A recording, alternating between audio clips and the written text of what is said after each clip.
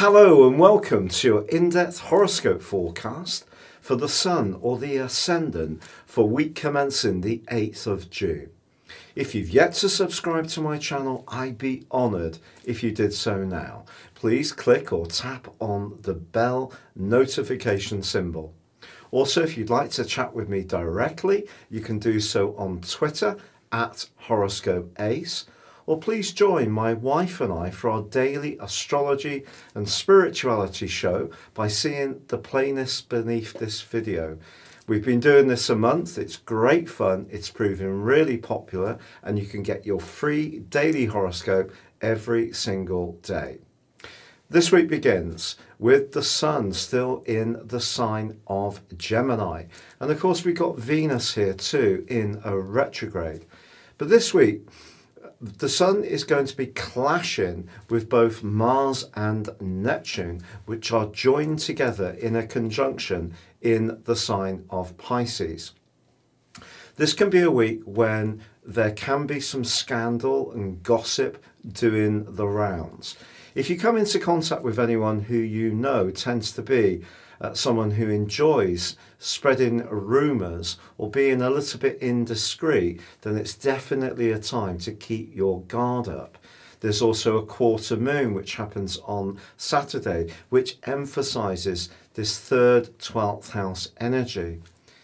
It's also a time when our reality can be altered somewhat.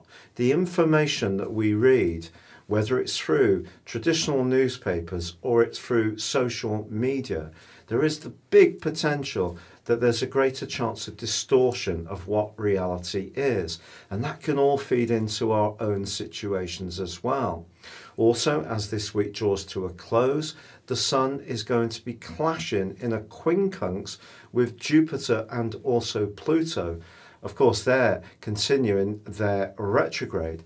So it's going to be very important when it comes to even our attitudes towards longer term finances and resources that we do try to act on facts and not what we think the reality is. So whatever we're trying to deal with this week, it is all about getting it down to an earthy, grounded level where we can decipher what's for real, because I do think there's going to be the shifting mist of reality, and that can make all sorts of relationships and conversations a little bit tricky, to say the least.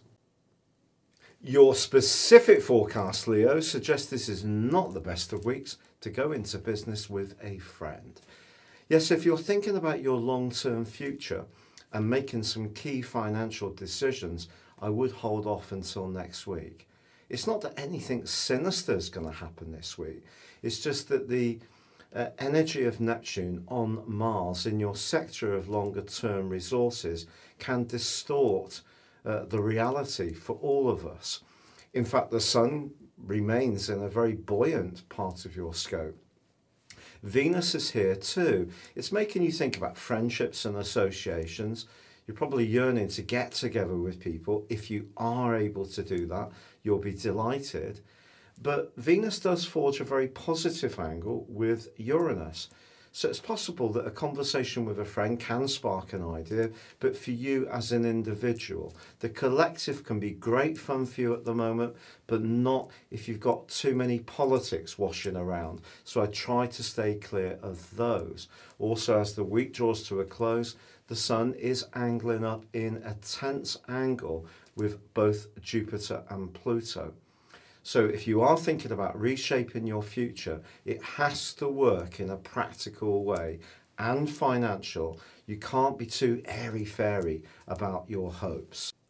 It's been a real pleasure being with you. If you'd like to go beyond your zodiac sign and embrace serious astrology and find out so much more about what makes you tick, please see the offer beneath this video where you can get yourself your free personal 12-month forecast and character analysis and get 30% off.